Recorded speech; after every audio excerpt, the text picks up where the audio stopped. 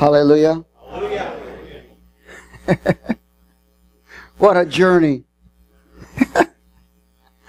What a journey. Isn't following the Lord an awesome journey? You can get crazy at sometimes, you know. Thank God we don't have to figure it all out. Oh, God's got a plan. The thing is, we have a choice to be in it or not. You know, it's amazing to me that still we've got to really remind each other, constantly reminding each other that influence is from the unseen realm. So everybody got it? Turn to your neighbor, tell them you're being influenced by the unseen realm. And it's your responsibility to make it seen. Amen? You know, it's when we don't make it seen that we fall into bondage. We get deceived. And in that, we know when we're not right. And we have a tendency to justify, compromise, explain it, blame it, and even lie to say it's God's will when it's not.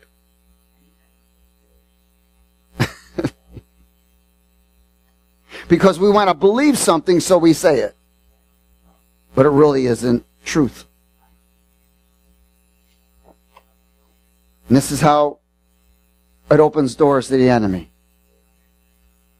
One of the things the Bible says is make no place to the devil. Make no place to the devil. Let me tell you, people wouldn't go through what they go through if they wouldn't make place to the devil.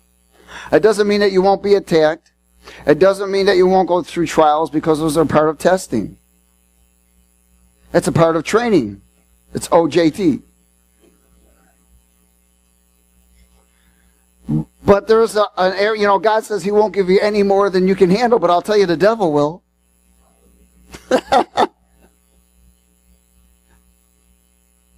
So when you do it, when you're in a place where things are more than you can handle, you can be sure it isn't God. It's the enemy. He'll drive you nuts until you finally give up. One of the things he wants you to do is commit suicide. He wants you to kill yourself. But he wants you to give up to the area of following God. I can't do this any longer. He's not stupid. The Word tells us he's the most cunning, crafty, and wise creature God created. He'll outwit us in a second. He knows exactly how to trip us up and how to manipulate us. He knows exactly how to stand at your door and knock and give you a desire. And you'll say, oh, this must be God. When it isn't. See, God never interrupts Himself. Never. He's the God of truth, not the God of feeling. Is everybody okay? And we've got to come to a place, because the Word tells us that in the latter days, and I want to go there for a minute before we continue on, because we are in a series of the beginning of the end. Glory. And in 2 Timothy chapter 4,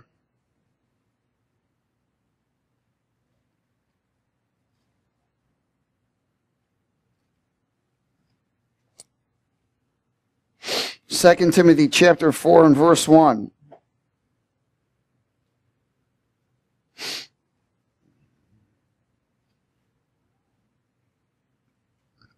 I'll tell you, when the Holy Spirit begins to unveil, bring revelation in the areas of,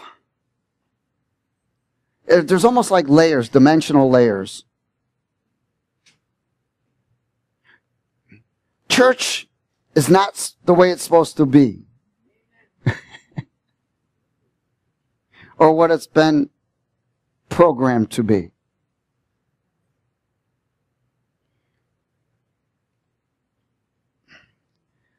We are in such a a time right now where it is so twisting and turning and changing and shifting, and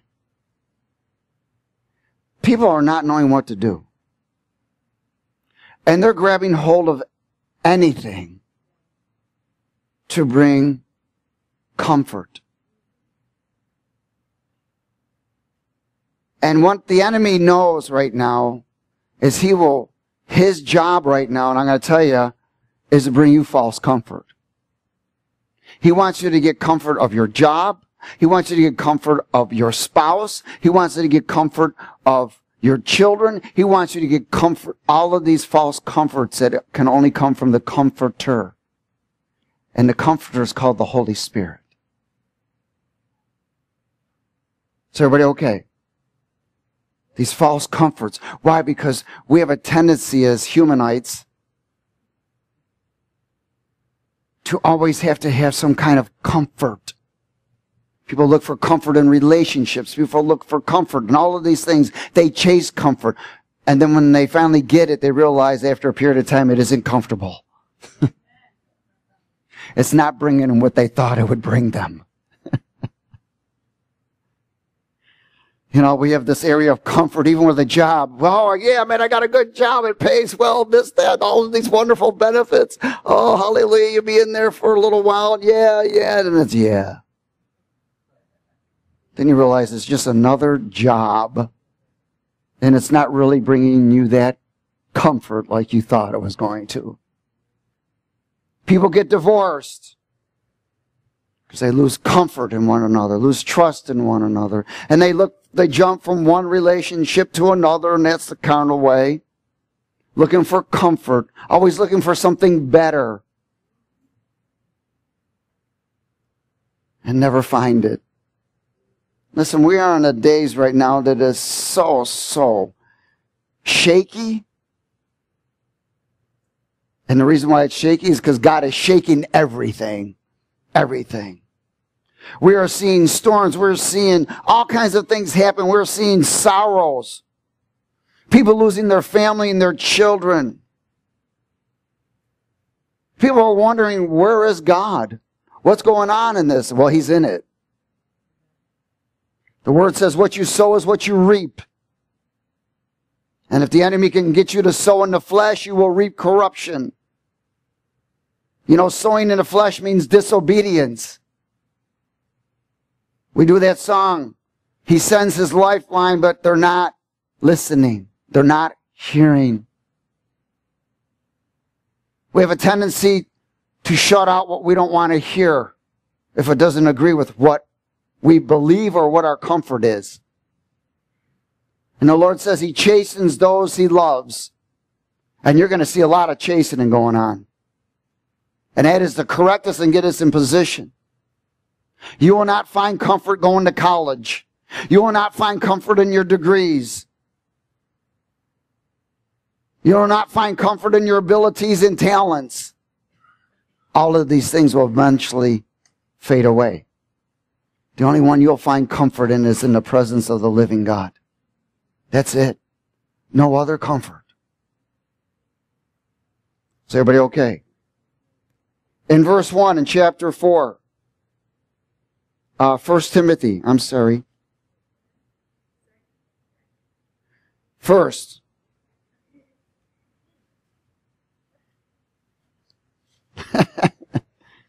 All things are subject to change.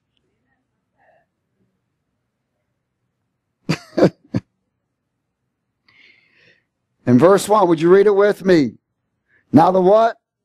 The Spirit what? The Spirit explicitly, what He's doing is yelling it. The Spirit expressly says that in the latter times, this word, the latter times, is a representation of days of Noah. Latter times is associated with days of Noah.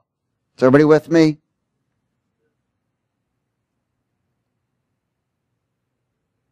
In the latter times, some will depart from the faith. Did they depart from the faith in the days of Noah? Amen. Giving heed to deceiving spirits and doctrines of demons. Were there deceiving spirits and doctrines of demons in the days of Noah? You betcha. Speaking lies and hypocrisy, having their own conscience seared with a hot iron. In other words, burning it out where there's no response. Forbidding to marry. And commanding to abstain from foods which God created to receive with thanksgiving by those who believe and know the truth. So we see in these latter times, it's associated with the days of Noah where they're forbidding to marry. You know, they're forbidding to marry now. They don't care. They don't really want people to get married according to man and woman. But God didn't create Adam and Steve. He created Adam and Eve. Amen? Do you know that I was on my way out, I happened to just look at something and it came up on the news and it said, first atheist monument being established. Now, come on. They're going to erect the first atheist monument when they won't even allow us to put a cross up in the government places or anywhere, you know. The first atheist monument.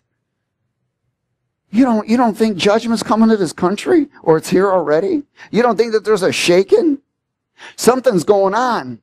Something's infiltrated all the areas of government and everything else. Something's pulling away God's people. Something's drawing them away into compromise and complacency, into false desires and lusts, false comforts, and lies, and bringing them into bondage, chasing false hopes and not chasing the Lord. You know, while we were worshiping today, the Holy Spirit said to me, you know, many worship me, but don't worship me. He says, you know, many draw, but without a true heart. They come to me with their agenda, not willing to receive mine. You know, one day the Lord said to me, many pray but disobey. See, people put their how much they worship and how much they pray. Let me tell you what it is. It's how much you obey. But without God's presence, you're not going to obey. Amen? Without making contact, you're not going to obey. So it may be just a ritual. I come to worship, I come to pray. But your heart is far away. This is where the Lord said to Daniel, when he sent his angel, the day that you set your heart to understand and humble yourself is when I came. I heard your prayer. Again, when I was in Haiti and I saw these people worshiping like crazy and the Spirit of the Lord came upon me and I fell to my knees and I looked and I wept and I saw hundreds and hundreds of people worshiping the Lord. I didn't understand the language, but I understood the Spirit. And I said, why? Why is this not in America? And he said, because I'm all they have. In America, there's too much deception. There's too many things that people want. I'm really not first. I may be second in some lives, but I'm barely first in the lives of America. And the Spirit says expressly that many will fall from the faith, from following. It doesn't mean that they won't say that Jesus is their Lord and Savior, but they will say that but not mean it. And they will go another way. So we see that this influence of the unseen realm is influencing many, many souls today, isn't it? Amen? Again in Matthew 24.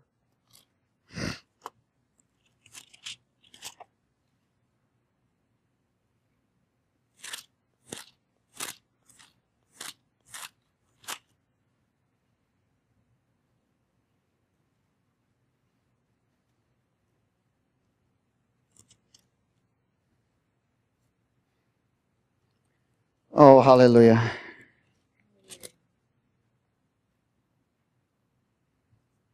In verse 37, just a quick recap. Matthew 24 and verse 37, it says, "But as the days of Noah were, so also will the coming of the Son of Man be. For as in the days before the flood, they were eating and what? Drinking, marrying, and giving in marriage until the day that Noah entered the ark, and did not know until the flood came and took them all away. So also will the coming of the Son of Man be." These are the latter days, the latter times, the last days.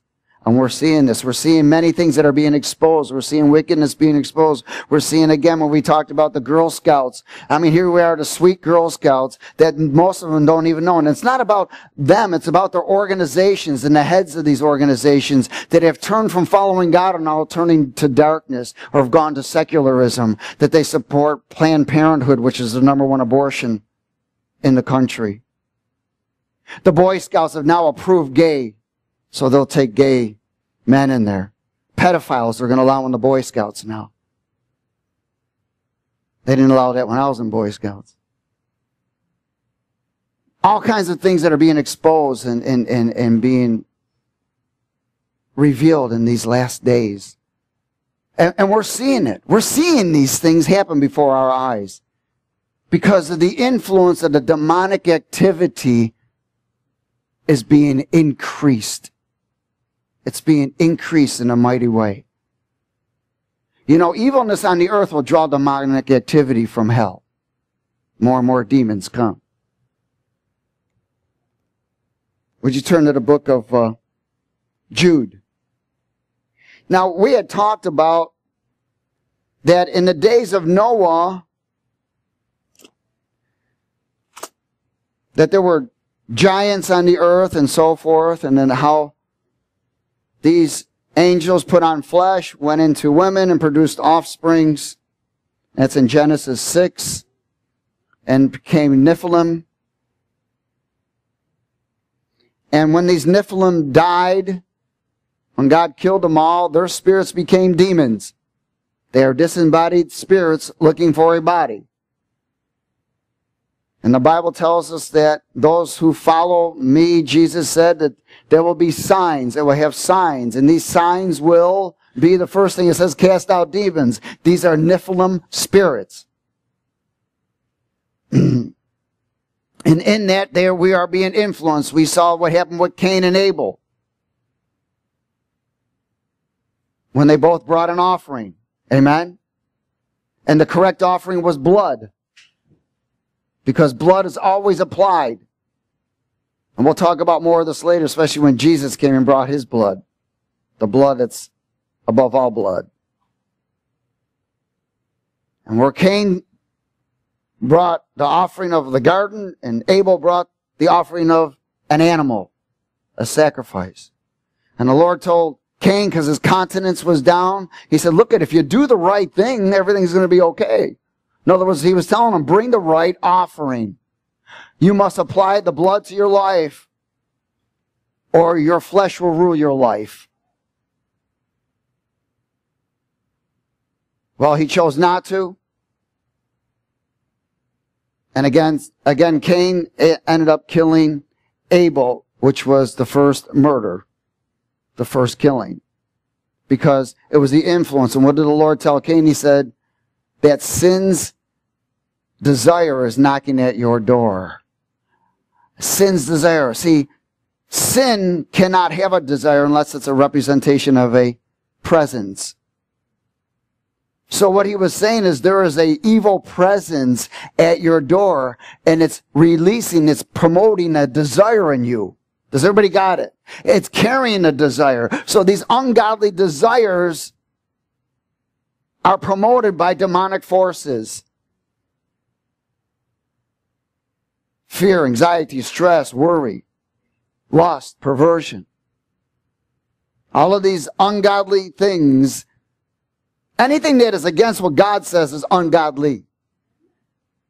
It's real simple. If you must discern that, well, would God say this? If God didn't say that, then it's not of God. So everybody got it? It's real simple. That's how we discern these things. You know, just because the world says it doesn't mean God said it. Hallelujah. Where'd I say to go, Jude? Good. Hallelujah. In Jude. This is so powerful. I'll tell you, this whole scripture came alive to me. I haven't seen things that things are just opening up that are just phenomenal. And when we go over this book of Jude right now, you're going to see a whole different arena. And I'm going to explain it as best I can through the Spirit. Is everybody there? In verse 3, let's start it together.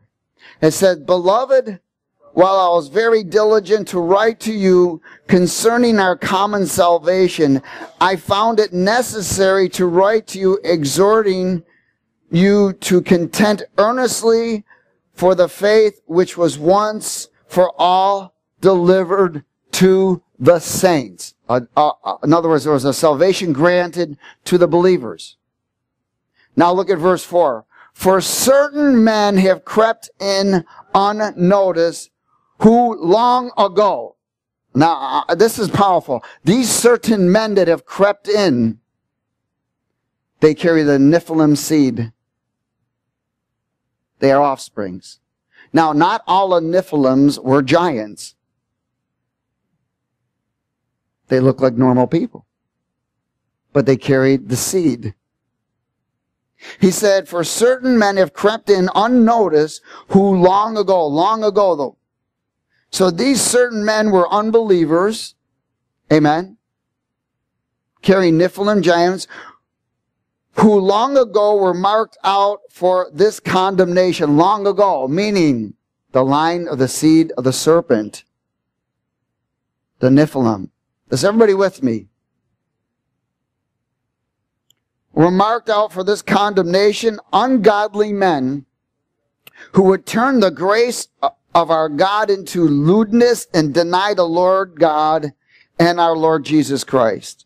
In other words, we see that that seed has been continuing down. But I want to remind you, though you once knew this, that the Lord, having saved the people of the land of Egypt, afterward destroyed those who did not believe. See, he's telling us about these men that are coming in present, and he's going to back it up and begin to tell you about where they came from. These individuals that are present, that have crept in and caused people to move away from following the Lord. He said in verse 6, look at this. And the what? The angels who did not keep their proper domain, but left their own abode, he has reserved in everlasting chains under darkness for the judgment of the great day. So he's speaking about the Nephilim and the fallen angels. He's saying, and their offsprings that have come down, all of this line have entered in even now and today. Remember, when they died, what did they leave? Demons. Demons don't die, do they? But when a person dies, that demon just goes to another body, doesn't he? In verse 7, as Sodom and Gomorrah and the cities around them in the similar manner to these, having given themselves over to sexual immorality, and after strange flesh. This strange flesh is known as animals. Hello? We're going to talk more about this later, about hybrids. And are set forth an example, suffering the vengeance of eternal life. In other words, they were having sex with everything. This was the days of Noah. Like also wise, these dreamers defile the flesh, reject authority, and speak evil of dignitaries. Yet Michael the archangel, in contending with the devil, when he disputed about the body of Moses, even the devil came to get Moses' body. And Michael, the archangel, stood before Satan and said, no way. Dared not bring against him a revile and accusation, but said, the Lord rebuke you. But these speak evil of what they do not know, and whatever they know naturally. Like brute beasts in these things, they corrupt themselves. Woe to them, for they have gone in the way of what? Cain. What was Cain's influenced by? Demonic forces. Have run greedily in the air of Balaam for profit, and perished in the rebellion of Korah. Korah was one who came against Moses. He rebelled against Moses. These are spots in your love feast, while they feast with you without fear. They feast with you without fear. Why? Because they are demonic influenced individuals and seeds of Nephilim. Serving only themselves. They are clouds without water, carried about by the winds, late autumn trees without fruit, twice dead, twice dead. Why are they twice dead? Because they were killed, but came back, didn't they? They were killed when the Lord flooded the whole earth. He killed all mankind, which wasn't really mankind. They were the offsprings of the Nephilim, because they had already killed all the correct DNA of the human race. The only DNA left of the human race was Noah. And these demonic forces in Nephilim, ruled by Satan, when these Nephilim died, when the Lord killed them all on the earth, their spirits did not die and they roamed the earth. So everybody got it. That's called twice dead. Is everybody okay? Like autumn trees without fruit. No fruit. Why can they not produce fruit? Because they are not created by God. Twice dead, pulled up by roots, raging waves of the sea, foaming up their own shame, wandering stars. That word star means angels. They were associated with wandering angels. For whom is reserved the blackness of darkness forever. Now Enoch the seventh from Adam prophesied about these men, also saying, Behold, the Lord comes with 10,000 of his saints to execute judgment on all, to convict all who are ungodly among them of all their ungodly deeds, which they have committed in an ungodly way, and of all the harsh things which ungodly sinners have spoken against him. These are grumblers, complainers, walking according to their own lust. They mouth with great swelling words, flattering people to gain advantage. But you, beloved, remember the words which were spoken before by the apostle of our Lord Jesus Christ, how they told you that there would be mockers in the last time. What's the last time? Days of Noah. Who would walk according to their own lusts.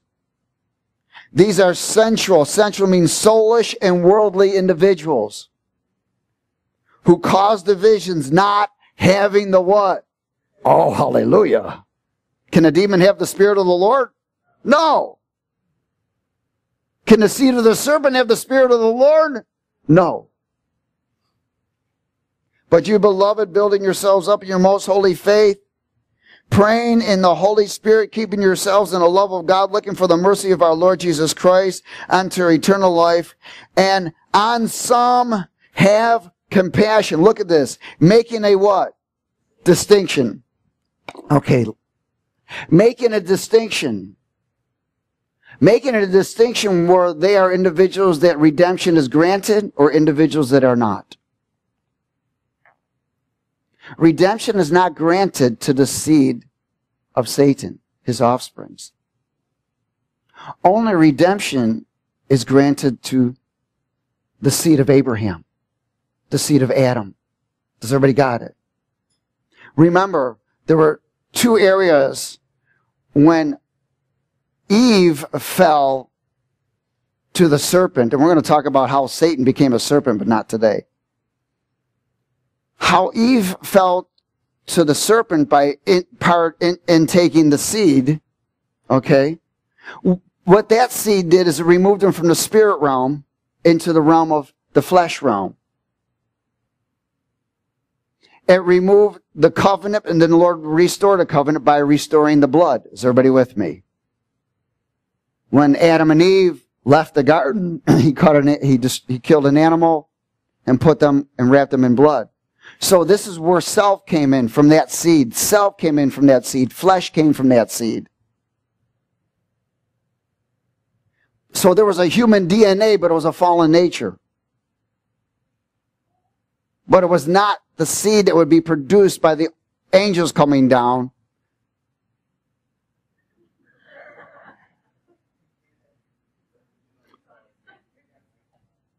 Get loose. That's what they call dragonflies. He'll attack in any way he can. Comes as a little fly.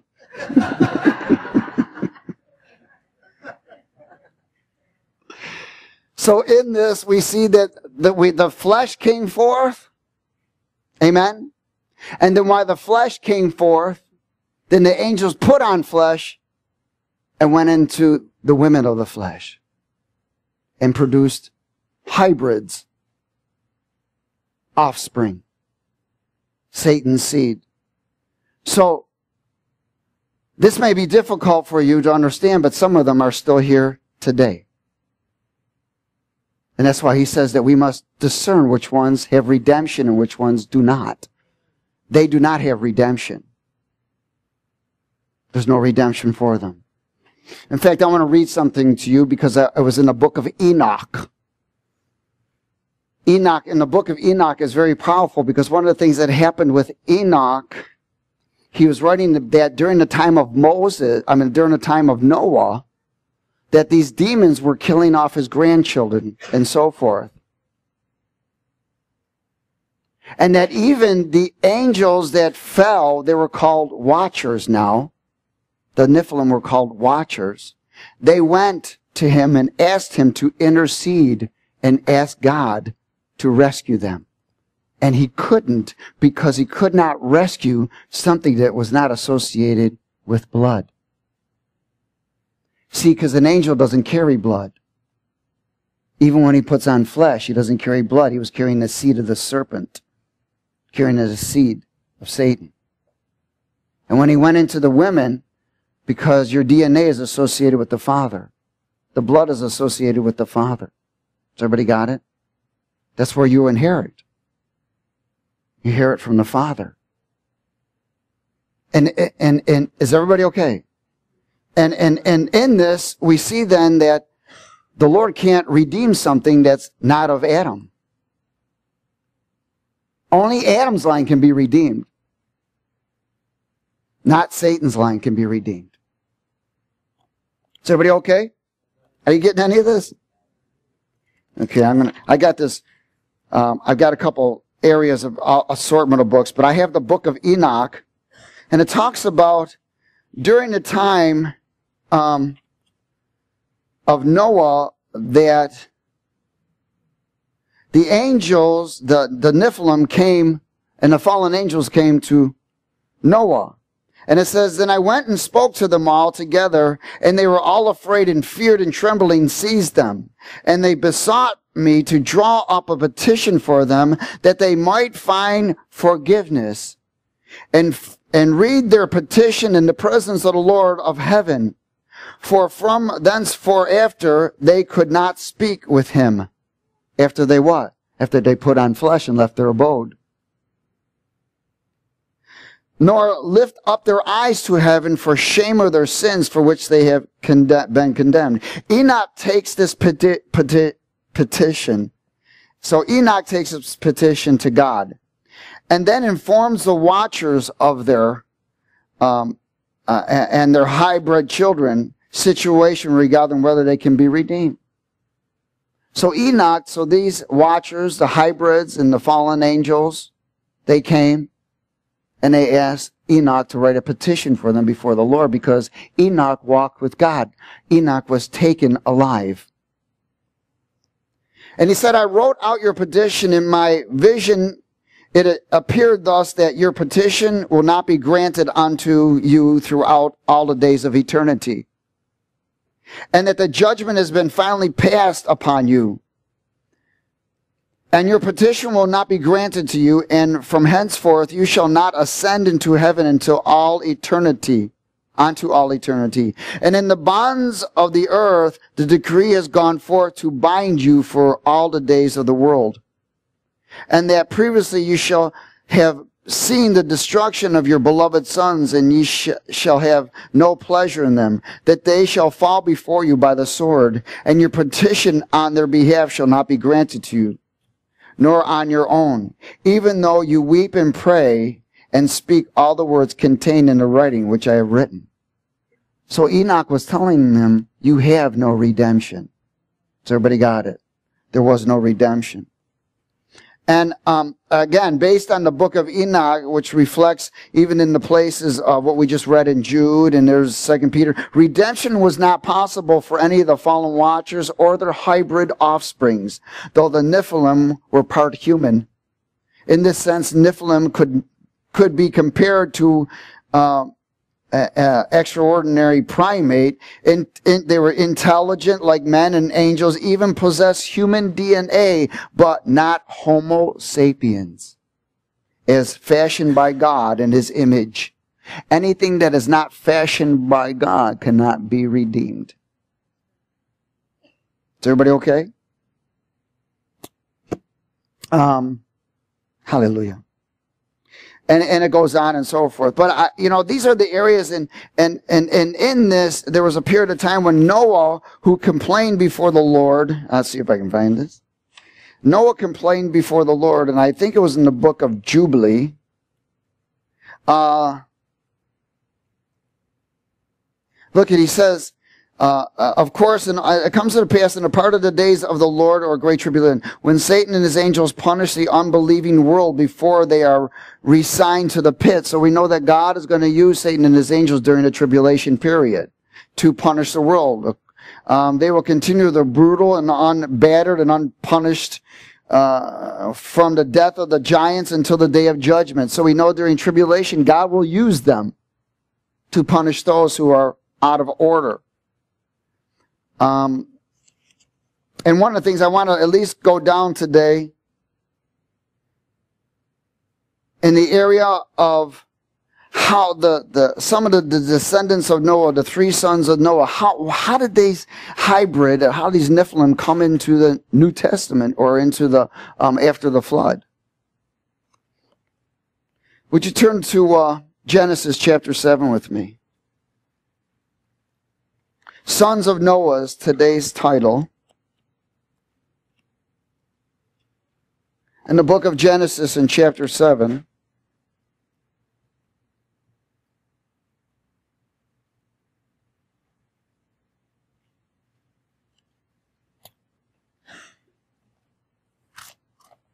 Now I want you to know that between Adam and Noah was 10 generations, and which was around 1,100 years. So there was plenty times to produce offspring. Amen? 1,100 years was plenty of time, I would say. You got to remember, these guys, Adam lived at 930 years old or something. Noah lived at 950 years old. In fact, Noah didn't have kids until he was around 500. So, you think about, whoa. Must have been really good oxygen then and good herbs, let me tell you. Genesis chapter 7 and verse 1. It says, "And the Lord said to Noah, come into the ark, you and all of your household, because I have seen that you are righteous before me in this generation." So we see that Noah was the only one righteous. He was still maintaining the seed of Adam. And in verse 11. So we see in the 600th year of Noah's life, so he was 600 years old. In the second month, the 7th day of the month, on that day, all the fountains of the deep, great deep, were broken up, and the windows of heaven were opened. And the rain was on the earth 40 days and 40 nights. And on the very same day, Noah and Noah's sons, here's Noah's sons, Shem, Ham, and Japheth. Shem, Ham, and Japheth. And Noah's wife, and the three wives of the sons with him entered the ark. So Noah had a wife, and all 3 of his sons had wives. They and every beast after its kind, and all cattle after their kind, every creeping thing that creeps on the earth after its kind, and every bird after its kind, and every bird of every sort. They went into the ark to Noah 2 by 2, and all flesh, which is the breath of life. So those that entered, male and female of all flesh, went in, and God commanded him, and the Lord shut him in. Now the flood was on the earth 40 days, and the waters increased and lifted the ark, and it rose high above the earth. The waters prevailed and greatly increased on the earth, and the ark moved about on the surface of the waters. And the waters prevailed exceedingly on the earth, and all the high hills under the whole heaven were covered. The waters prevailed 15 cubits upward, and the mountains were covered. And all flesh died that moved on the earth, birds and cattle and beasts, and every creeping thing that creeps on the earth, and every man. He killed everything. Why? Because these hybrids, again, were having sex with everything. And all flesh died that moved on the earth, birds and cattle and beasts, and every creeping thing that creeps on the earth, and every man. And those nostrils was the breath of the Spirit of life. All that was on the dry land died. So he destroyed all living things which were on the face of the ground, both man and cattle, creeping things, and a bird of the air. And they were destroyed from the earth. Only Noah and those who were with him in the ark remained. And the waters prevailed in the earth 150 days. So Noah was in the ark 150 days. It says, and God remembered Noah and every living thing and all the animals that were with him in the ark. And God made a wind to pass over the earth, and the waters began to subside. So we see here that in this time, then the waters began to subside. We see that Noah was 600 years old when he was in the ark. He didn't have children until he was 500 years old. And all flesh was destroyed in 150 days. The whole earth. And let's go to Genesis 8 and verse 15. Is everybody okay? Are you following along?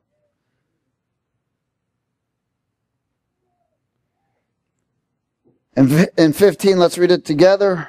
Then God spoke to Moses, saying, go out of the ark, you and your wife and your sons and your daughter and your sons' wives with you. Bring out with you every living thing of all flesh that is with you, the birds and the cattle and every creeping thing that creeps on the earth, so that they may abound on the earth and be fruitful and multiply on the earth. And Noah went out, and his sons and his wife and his sons' wives with him. Every animal, every creeping thing, every bird, and whatever creeps on the earth according to their families went out of the ark. Now look at this. This is powerful. He said, then Noah built an altar to the Lord and took of every clean animal and every clean bird and offered burnt offerings on the altar. And the Lord smelled a soothing aroma. Then the Lord said in his heart, I will never again curse the ground for man's sake. Although the imagination of man's heart is evil from his youth, nor will I again destroy every living thing that I have done. While the earth remains, seed time and harvest time, cold and heat, winter and summer, and day and night shall not cease. So immediately Noah got out of the ark, and he set up an altar and offered up what? Blood. Blood. Remember, why did Cain commit murder? Because he didn't offer up blood. Amen. Because the Lord showed Adam right from the garden how to overcome your flesh. So everybody got it. By what? Applying the blood. Amen. So in this, it was the first thing that Adam did. Even Job did that. That's why Job had a hedge of protection. Always was sacrificing and applying the blood. Amen. Okay, Genesis 9 verse 1. It says, so God blessed Noah and his sons and said to them, be fruitful and multiply and fill the earth. And the fear of you and the dread of you shall be on every beast of the earth and on every bird of the air and all that move on the earth and all the flesh of the sea. They are given into your hand. Now listen, that hasn't changed, you know. That's not changed. As a man thinks, so he is. Things have been polluted coming down. We've inherited so much pollution that even when we come to Christ, we still carry that pollution until things are removed from us. And we really know who we are. See, the enemy's still trying to prove you who you are according to his image. And God is trying to show you who you are according to his image. Verse 3, and every moving thing that lives shall be food for you. I've given you all the things, even as the green herbs, but you shall not eat flesh with its life, that is, its blood. Surely for your life blood I will demand a reckoning. From the hand of every beast I will require it, and from the hand of man, from the hand of every man's brother I will require the life of a man.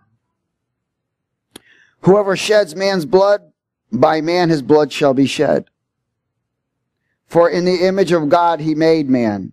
And as for you, be fruitful and multiply, bring forth abundantly in the earth and multiply. Isn't it amazing? Because what are you saying? Don't eat blood. Don't eat blood. In other words, that's why when you kill an animal, you drain the blood, don't you? I can tell you that you don't have to be so concerned when you go to the store and buy steaks. That really isn't blood anyways. It's a red dye preservative that looks like blood, but it's really not blood. So when they drain the animal, they put a red dye preservative in the blood and replace. I know all about that stuff. So that's why we're to cook our food, aren't we?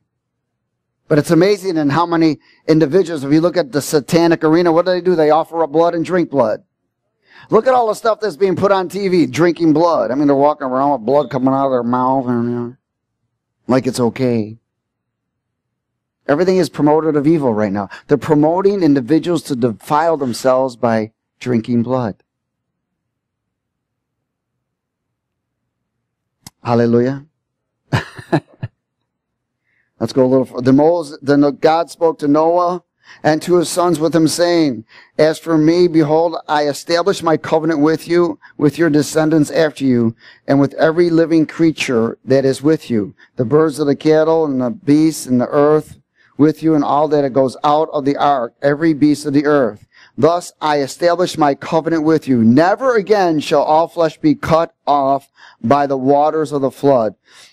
Never again shall there be a flood to destroy the earth. So we know that the earth will not be destroyed by a flood. Even though we see many floods today. And he's talking about the whole earth. Actually, the whole earth will be destroyed by fire.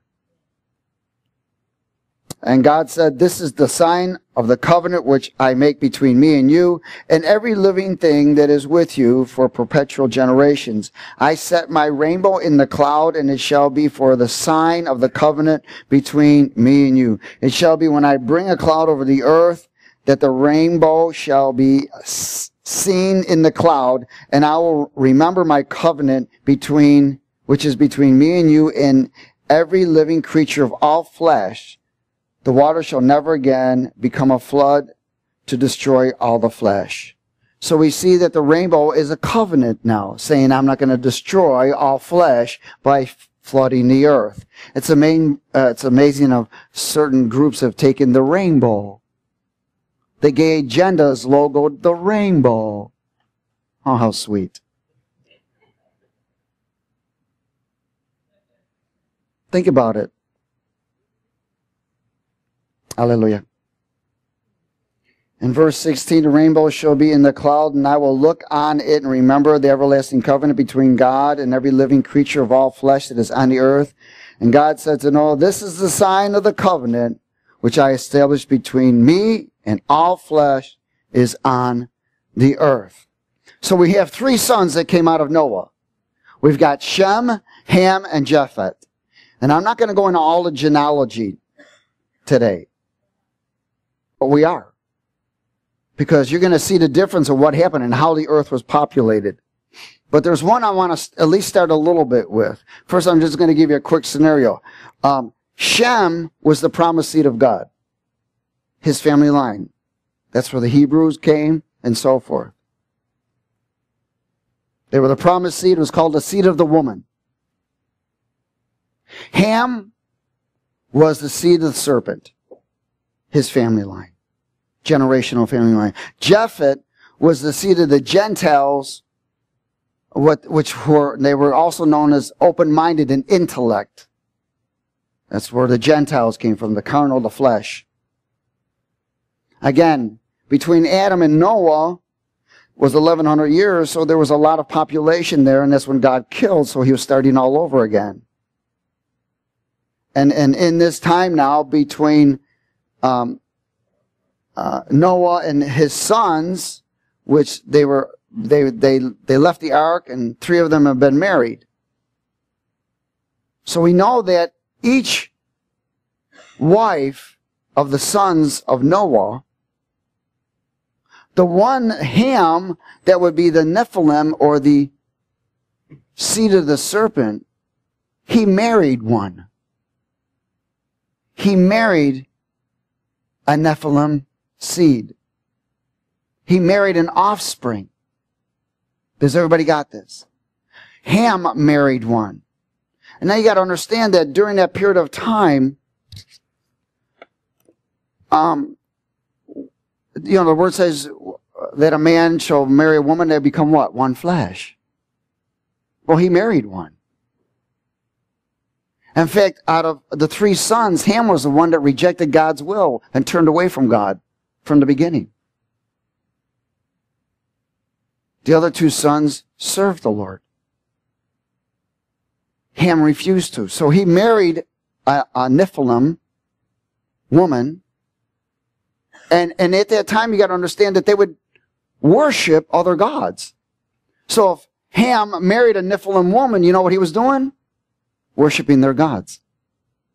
So everybody got it. So he wasn't worshiping the God of righteousness. He began to worship the God of demons. We'll go a little further.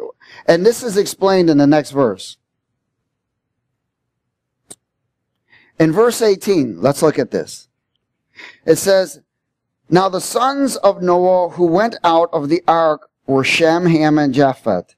And Ham was the father of Canaan." Now listen, he mentions Ham as the father of Canaan. You remember the Canaanites? Okay. That's down the road. In fact, Canaan was supposed to be the promised land, wasn't it? It says, "These 3 were the sons of Noah, and from these the whole earth was populated," from the 3 sons of Noah.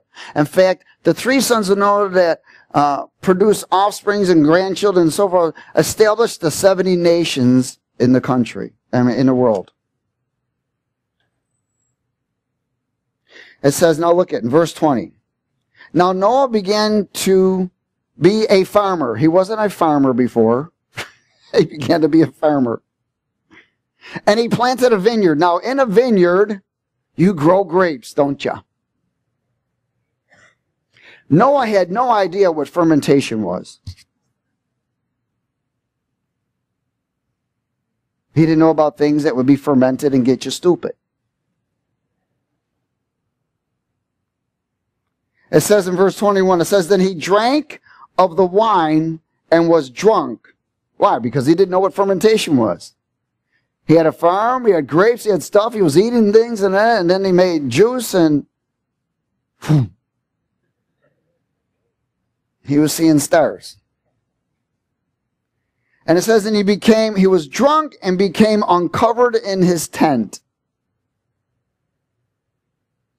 Now, Ham, his son, the father of Canaan, he's going to constantly remind us of the father of Canaan, saw the nakedness of his father and told his 2 brothers outside. Now, people go, "Oh, you mean he just saw? Why would God be so angry?" He did more than see. I know this is kind of hard to comprehend sometimes. But Ham did a homosexual act on his own father.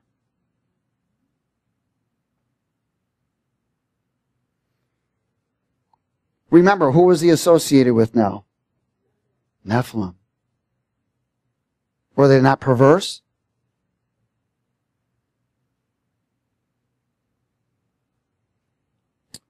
And Ham, the father of Canaan, saw the nakedness of his father and told his two brothers outside. But Shem and Japheth took a garment, laid it on both their shoulders, and went backward and covered the nakedness of their father.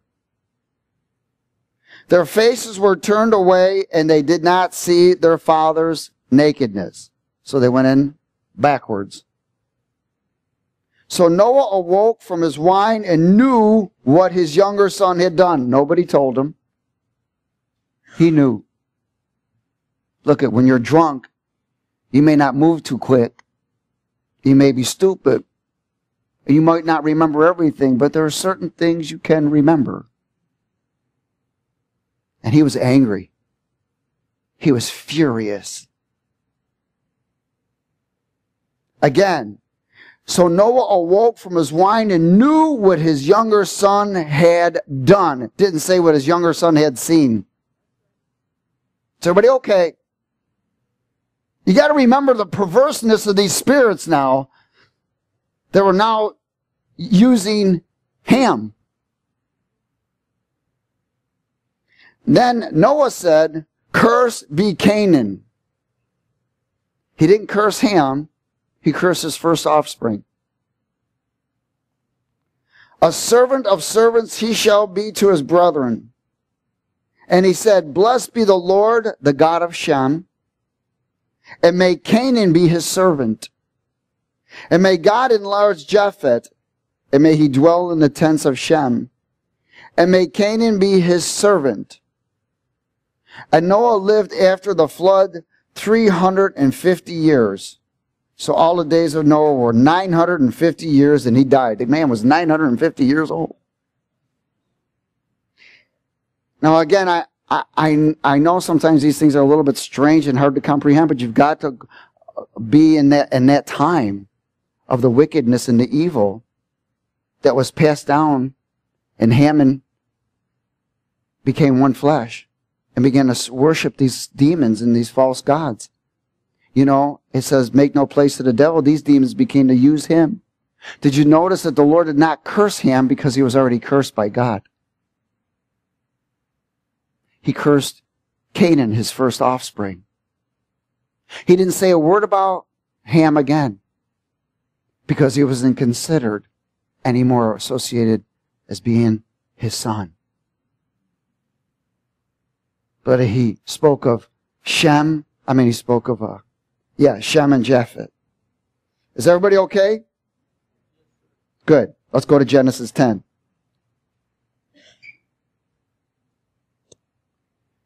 Now, this is the genealogy of the sons of the sons of Noah. Shem, Ham, and Japheth, and the sons who were born to them after the flood. The sons of Japheth were Gomer, Magog, Madai, Javan, Tubal, Meshech, and Taras. The sons of Gomer were Eshk, and so forth.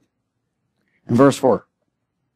And the sons of Japheth. So it goes all the way down. Now, it first speaks of Japheth. And I'm not going to go down all the lineage. But there's something here that's important. It says in verse 5, "From these the coastland people of the what? Gentiles were separated into their lands, everyone according to his language and according to their families and into their nations." According to their language. Well, see, you got to remember that this is kind of like a pre-summary of what is about to happen. Then he's going to go to where the tower was built with Nimrod and so forth.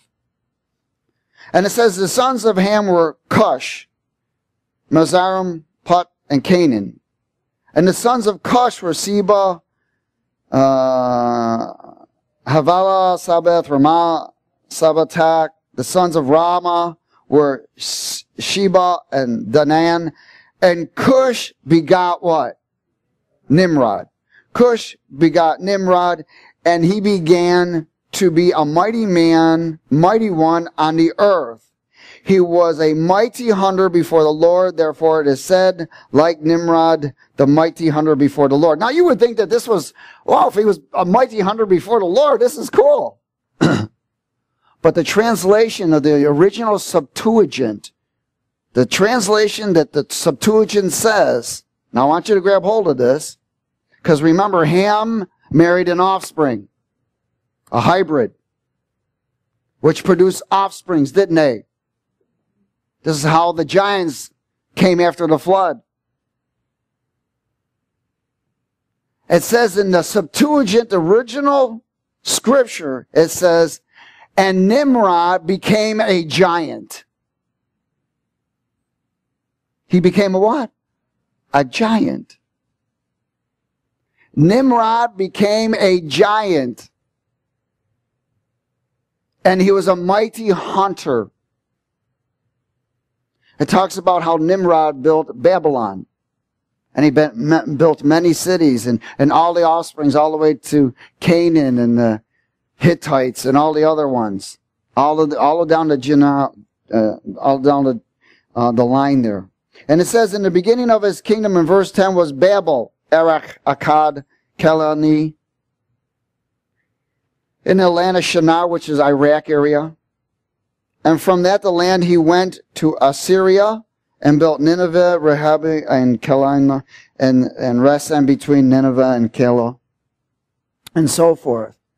And again, these were also all the families of the Hittites and so forth.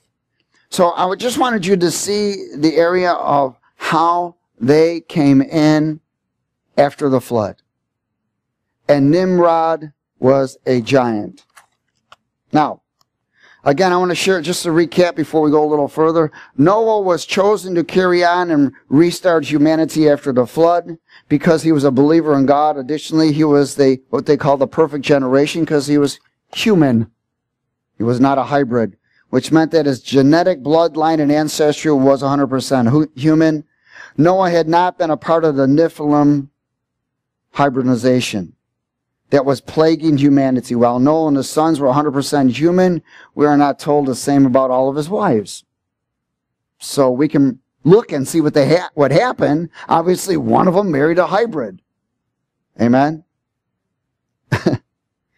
And Canaan carried the Nephilim gene. This could only happen through his mother, Ham's wife, having the Nephilim gene herself, since we know that Noah and all of his generations were 100% human. If Ham were wicked and not a follower of God, the odds of him taking a wife who was part of a Nephilim hybrid pagan culture would not be so high. But because he was wicked, he took a wife. And they worshipped false gods, for the example of Solomon or King Ahab, and marrying and worshipped all kinds of false gods. Men who fell into sin after ending up marrying wives who they weren't supposed to marry. And from what the Bible details, Ham was no follower of God. In fact, he was involved in an inappropriate incident with Noah that led to a curse. And again, we know that Noah planted the vineyard and so forth. So we see that this curse went down. Now, Shem and Japheth were righteous children of Noah, and they show respect to the father. They covered themselves and they covered him. Ham, again, was wicked, and there's no record of him ever repenting at all. The lineage of the post-flood giants can be traced specifically, again, to the three sons. And the Bible's full of lineages in the Bible, and again, the first grandson of Ham, who received a special designation, his first grandson was Nimrod. And Cush began Nimrod. And again, in the Septuagint, it says that, and he began to be a giant upon the earth. He was a great hunter for the Lord, and a giant. And the name of Canaan should be the most familiar with us because it was known as the Promised Land. In fact, the Lord reserved the Israelites after they escaped out of Egypt, thanks to God's miracles and leadership of Moses. The fact that they were in the Promised Land, the Israelites were supposed to inhabit, was no coincidence. The Philistines were also worshippers of demons, and you'll find that even the Philistines are in the lineage of Ham. Okay, and the fallen angels and Satan. And the Nephilim giants among them were working to attack God's chosen people. Canaan's line contains many of the enemies of God. Is everybody okay? And, yeah, hallelujah. I want to go to Deuteronomy chapter 7.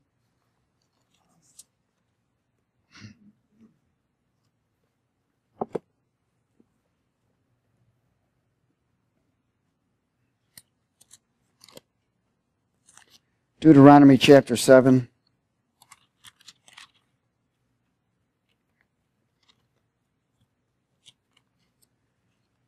I just want to share a couple places in the scriptures where we can see that God was sending out his armies to destroy these places. So many times people didn't realize, how could God be so, go out and kill all the mothers, fathers, the children, the cattle, everything. Because they were hybrids. They were producing offsprings of the Nephilim. And Deuteronomy 7. Is everybody there?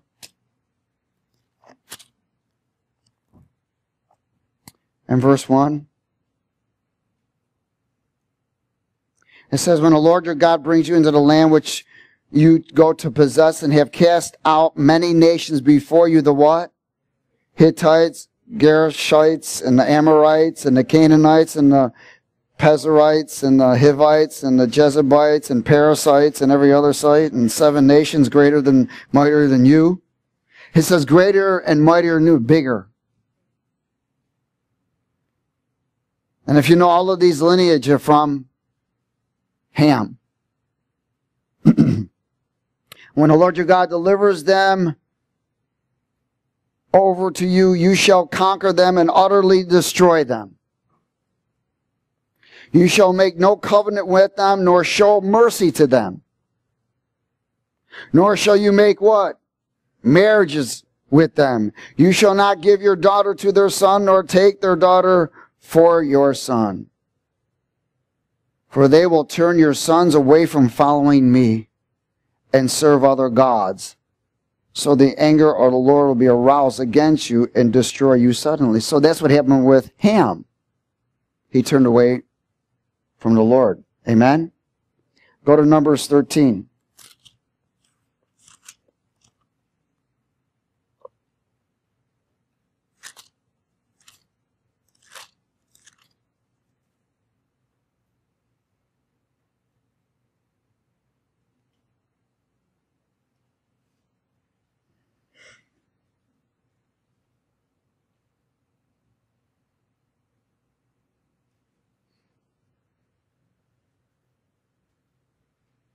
Now, hallelujah. Verse 17. 13:17. Says, and Moses sent them to spy out the land of Canaan and said to them, go up this way into the south and go up to the mountains and see what the land is like, whether the people who dwell in it are strong or weak, few or many, whether the land they dwell in is good or bad, whether the cities they inhabit are like camps or strongholds, whether the land is rich or poor, and whether there are forests there or there are not. Be of good courage and bring some of the fruit of the land. Now the time was the season of the first ripe grapes, so they went up and spied out the land from the wilderness of Zin, as far as Rahab, near the entrance of Hamath. And they went out through the south and came to Hebron, Anaman, Shaniah, Talmah, and the descendants of Anach were there. Now Hebron was built 7 years before Zoan in Egypt. Then they came to the valley of Eshcol, and there cut down a branch with a cluster of grapes. They carried it between 2 of them on a pole. They also brought some of the pomegranates and figs. The place was called the Valley of Eshcol because of the cluster which the men of Israel cut there. And they returned from spying out the land after 40 days.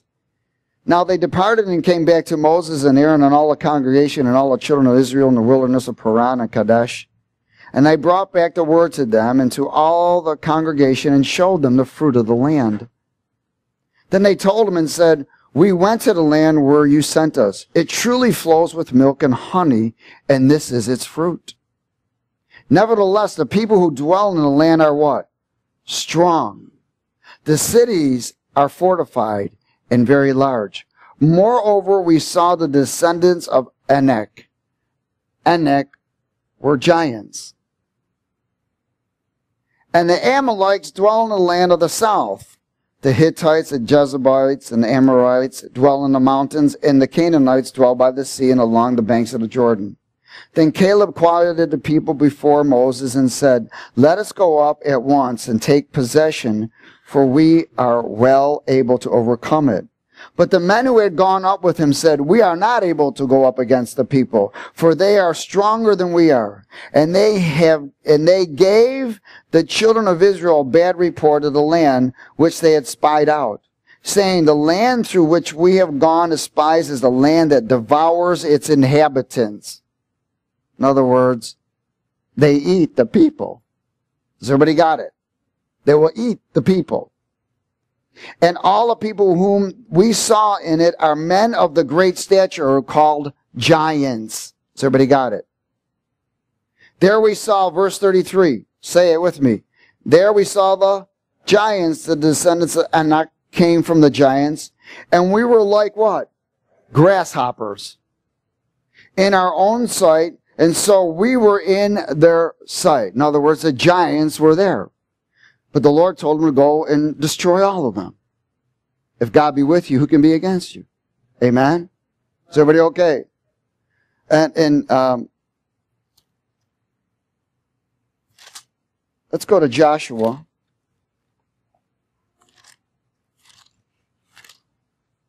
Chapter 12.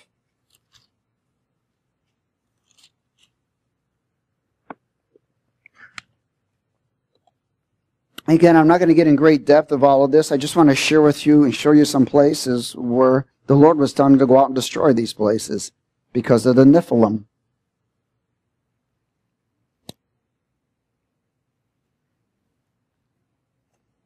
Hallelujah. Starting at verse 1. These are the kings of the land whom the children of Israel defeated, and whose land they possessed on the other side of the Jordan toward the rising of the sun, from the river of Aran and the Mount Huram, and all the eastern Jordan plain. The king of Shion, the king of the Amorites, that dwelt in Heshbon, and ruled half of Gilead, from Arah, which is on the bank of the river Aran, from the middle of that river, even as far as the river of Jabbok, which is in the border of the Ammonites. And the eastern Jordan plain from the Sea of Shabanoth as far as the Sea of Araboth, the Salt Sea and the road of Beth Jeshemoth, and the southward below the slopes of Pasgah. The other king was Og, king of Bashan, and his territory, who was the remnant of the what? Giants, who dwelt at Ashtaroth and at Edrei, and reigned over Mount Hermon, over Salcah, over all of Bashan, as far as the border of the Jesuites and the Machinites, and half of the Gilead, and the border of Sharon, the king of Heshbon.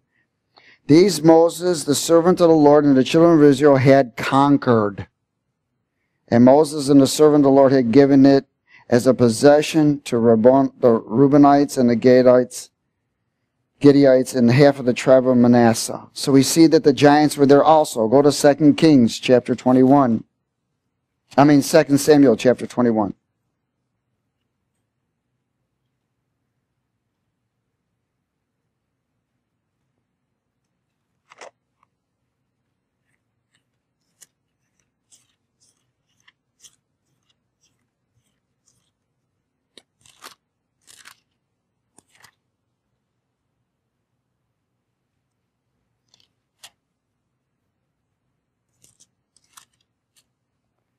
So when we hear all of these things, why the Lord sent King Saul out, when he told him to kill all the kings and everything, and then Saul came back with the king and the Lord was angry with him.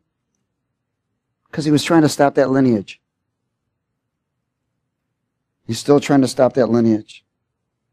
In 2 Samuel 21, and we'll just go to verse 14.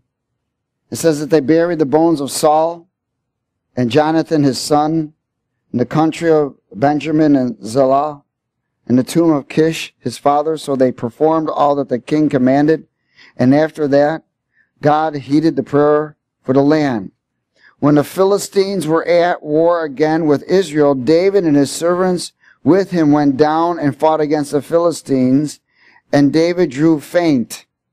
Then Ishbosheth, who was one of the sons of the what? Giant, the weight of whose bronze spear was 300 shekels, who was bearing a new sword, thought he could kill David. But Abishai, the son of Zeruiah, came to his aid and struck the Philistine and killed him. Then the men of David swore to him, saying, You shall go out no more with us to battle, lest you quench the lamp of Israel. Now it happened afterwards that there was again a battle with the Philistines of Gob. Now again, the Philistines that's where Goliath came from and so forth. Amen? Let's go to 1 Chronicles 20. So you see, much of the Old Testament was also associated with trying to get rid of them.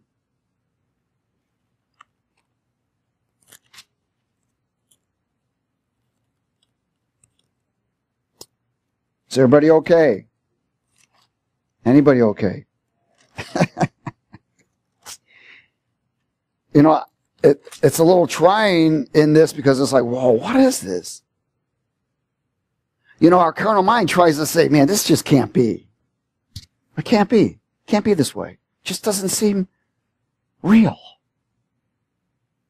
See, but we really have to come out of the arena of living in the natural and begin to see through the natural. And begin to realize that your influence and my influence is by demonic influence. We're either being influenced by the Spirit of the Lord or the spirit of demons. And demons are the spirits of the Nephilim, which still roam the earth. And they're looking for a body. They're a disembodied spirit. And they don't care who you are. And they don't care whether you're a Christian or not. They'll access you whether, if you'll let them or not. We cast out demons out of many Christians. 1 Chronicles chapter 20. In verse 3. Would you read it with me? And so he brought out the people who were in it and put them to work with saws and with iron picks and with axes. So David did all the cities all the cities of the people of Ammon. Then David and all the people returned to Jerusalem. And now it happened afterward that war broke out at Gezer with the Philistines, and at which time whatever his name is, Sabashi the Hushabite killed Sapai, who was one of the sons of the what? Giants. And they were subdued. So again, we see that the fight was continuously until the giants were killed off. Amen? Is everybody all right? And in this again, their spirits still roam the earth. They are looking for a host. Now, I'm going to go a little bit further here. It says in verse 6, Yet again there was war in Gath, where there was a man of great stature. Look at this. With 24 what? Fingers and toes. 6 on each hand and 6 on each foot. And he also was born to the what? Giant. So when he defied Israel, Jonathan the son of Shemaiah, David's brother, killed him. There was born to the giant in Gath, and they fell by the hand of David and by the hand of his servants. So remember, David's call was to kill these giants as he killed Goliath.